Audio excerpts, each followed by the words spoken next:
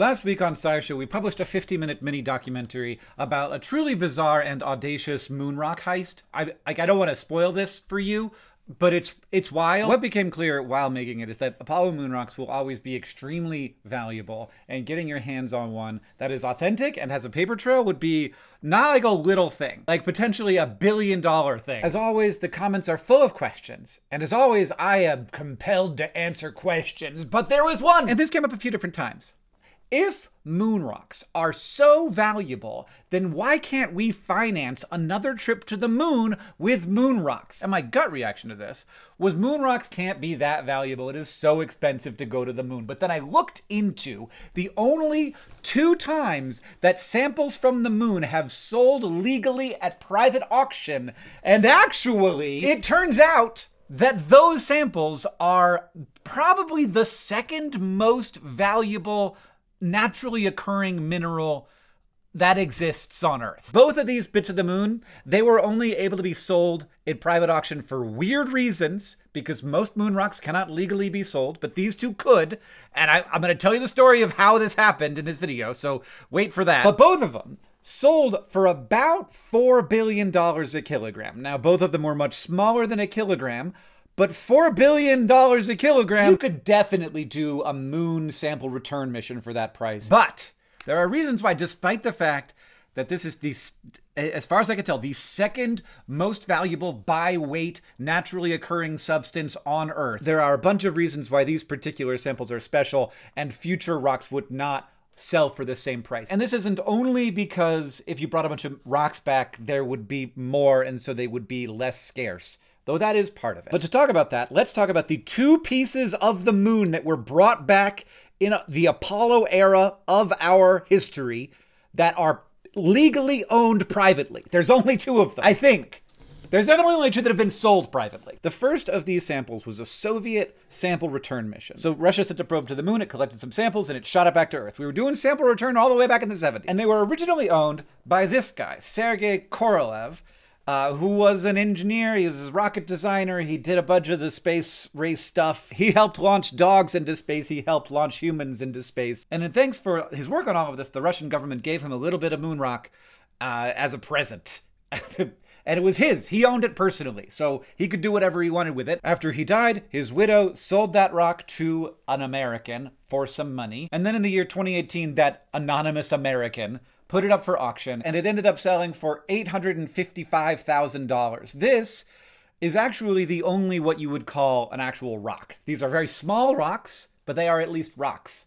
The other thing that sold wasn't even rocks, but at $855,000, these 2 little grains of rock, these 2 little rock bits, that makes them worth about $4.2 billion per kilogram. And that's fairly straightforward. You know, a gift gets sold and then resold and then resold, and that's how that works. That's a normal way for it to be like legal to own a piece of Apollo era moon rock. The other one is weirder.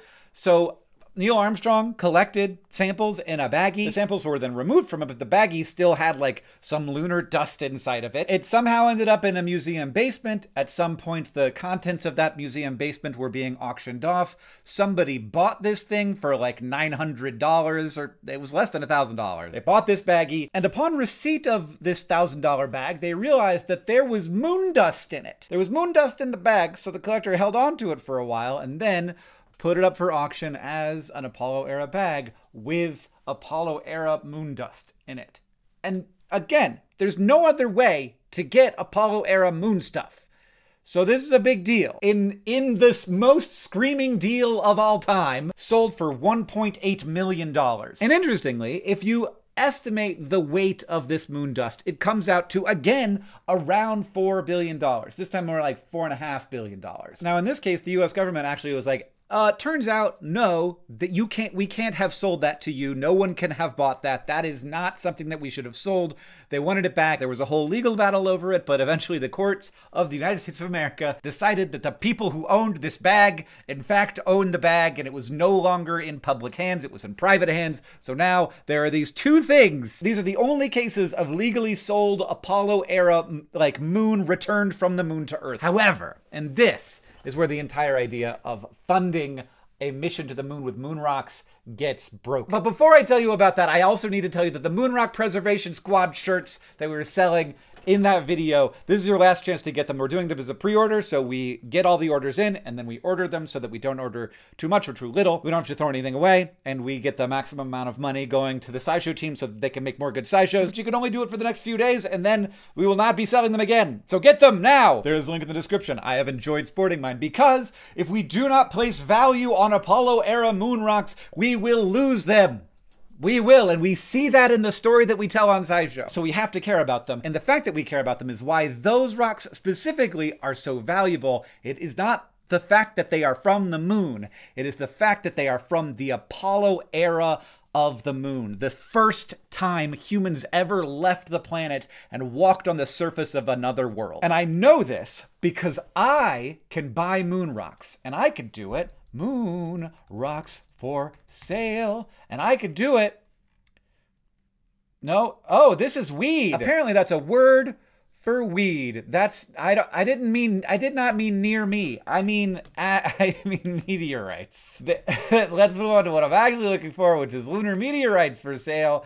And I can get them, for not that much. You could go and you can buy a lunar meteorite for $170. This is 1.7 grams of the moon. You scale that up to a kilogram, it's not enough. They made the calculations here easy for me. 1.7 grams is $170, so that's $100 per gram. That means it's $100,000 per kilogram, which I don't know if you know how numbers work, but that's a lot less than $4 billion. I know it seems like a lot. I'm not out here buying $100,000 of moon rock. That's not going to happen. I don't doubt that there would be a lot of rich people who would pay a premium for rocks collected directly from the moon and given to them, rather than having passed through the atmosphere as a meteorite. But there is a thriving business in moon meteorites. You could get moon meteorites. They are available. They're expensive. They're more expensive than typical meteorites, but they're not particularly expensive. If you really want to drop some cash, you can. This is a 371 gram moon meteorite, and that is $27,000. Oh, actually, you can't have it. It's out of stock. Apparently, somebody bought it. And I gotta say, that's a lot of money. But when we look at the cost, sample return moon missions, Chang'e 5 was a moon sample return mission. It happened recently. Trying to figure out how much the Chang'e 5 mission cost, you guys. I'm having a hard time of it. They might not be as forthright with the budget as we are. According to the deputy director of the project, the total cost of the mission was not much. Not much. Not much. The cost is close to building 1 kilometer of subway, he said in a press conference back in January of 2019. Man, must be nice to be able to just like not tell people things. That could be about 174 million US dollars. So we're gonna guess the upper end, and we'll say 180 million dollars. That seems low, but not like preposterously low. To me, like that's like gut check. That's an amount that makes some sense, but that's hilarious. How much sample did it return? It collected 1.731 grams of lunar samples, including a core 1 meter deep, and returned them to, so 1.73. Let's just figure out how much this costs per kilogram, you guys. Oh no! I thought it said 1.731 grams because in Europe, commas are the same as decimal points, but this is American Wikipedia.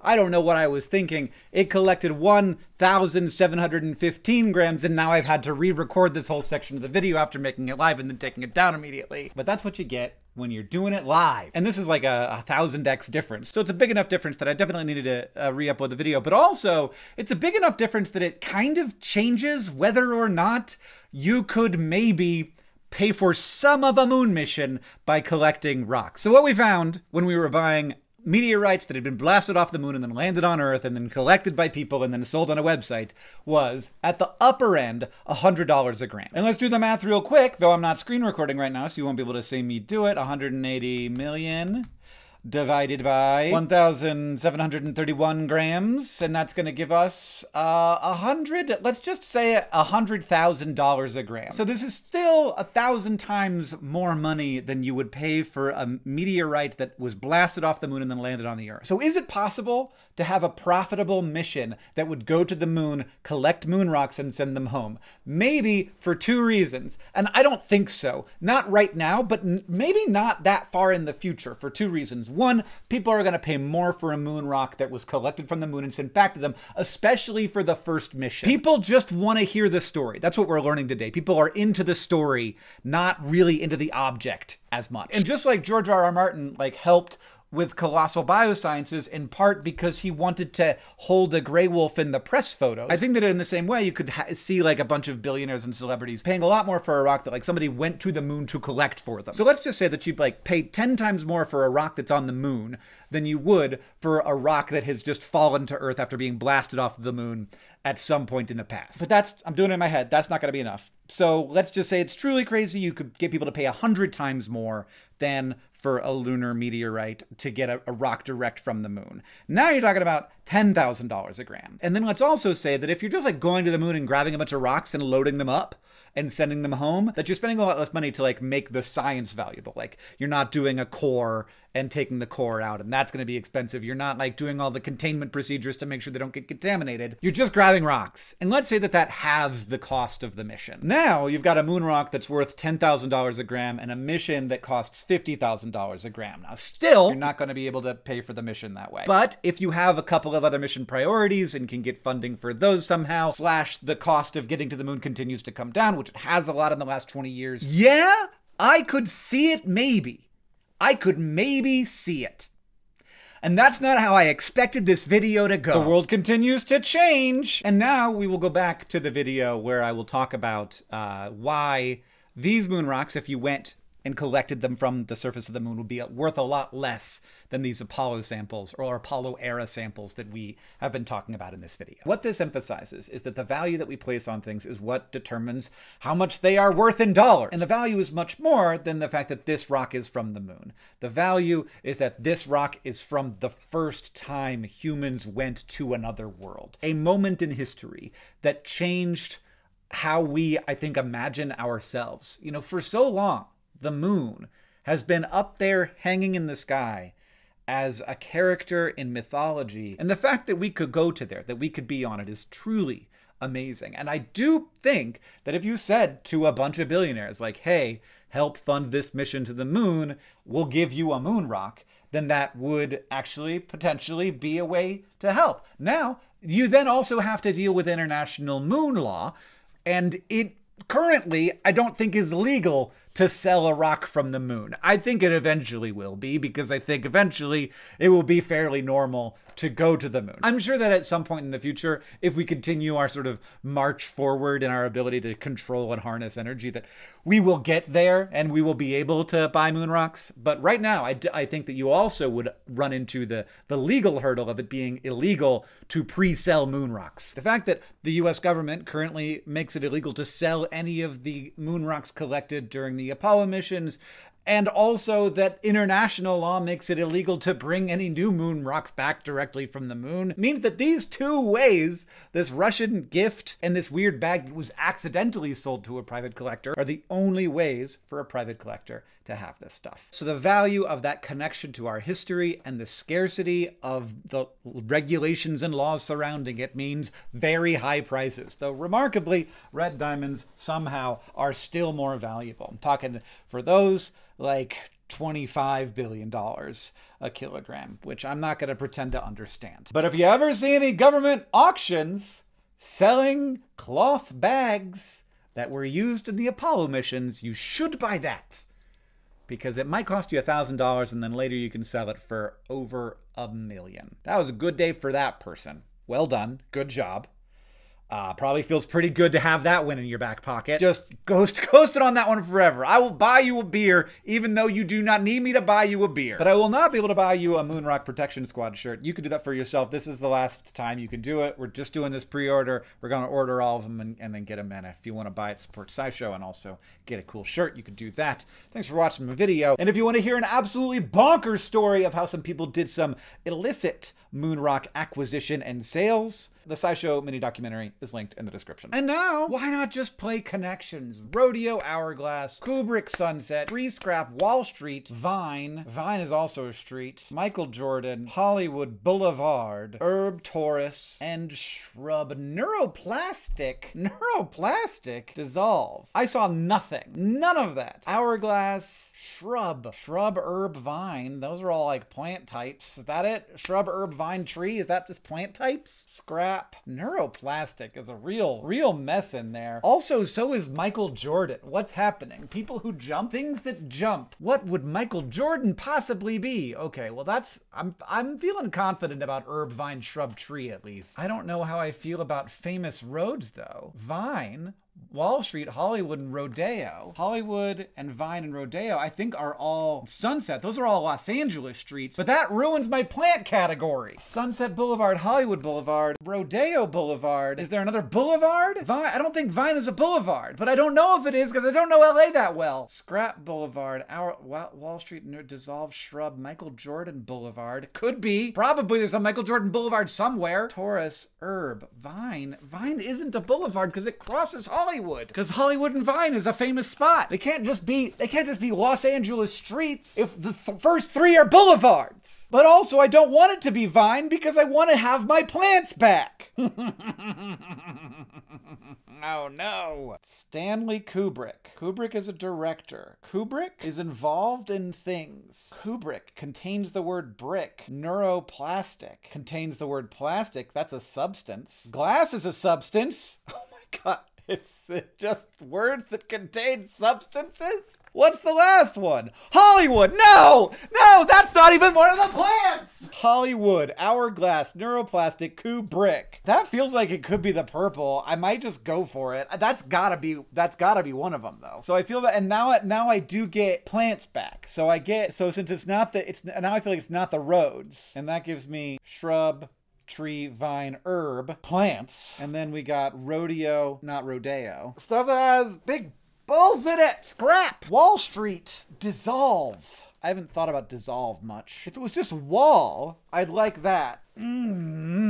Scrap. Scrappy. Scrap is to fight. Scrap is to throw away. Scrap. End. Dissolve. Okay. So scrap, end, dissolve. You got a Michael Jordan that contract. You know, that's what it's a saying in contract law. When you don't want to do it anymore, you Michael Jordan it. What is it? Michael Jordan, Wall Street, Vine, Sunset, Taurus, Herb. None of those mean that. What? I had it. I was 100%.